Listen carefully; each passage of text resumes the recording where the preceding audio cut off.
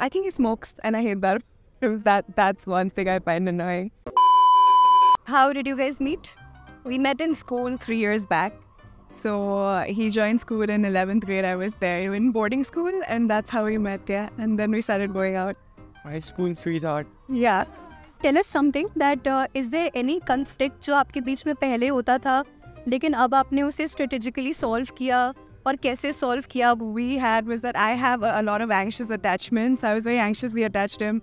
I would call like many times over like stupid things, and I kind of I expressed that to him that listen, like I get frantic and I in those moments when I know we're angry at each other but I like emotionally can't handle it and I need your support then, and I think he really worked on it. So like now he would keep the problem aside to fix like so that I'm fine first and then we go on to like solve whatever the issue was at hand so that I'm not anxious. So I think that's something we really worked on over these years. Yeah. How was your reaction when you got to know about the anxious attachment style? And I've always wanted to see her happy, so I would do anything to make her happy. Although it had to, it happens. Tell us that one thing that you guys like about each other and one thing that you guys find annoying about each other. There's so many things I love about him.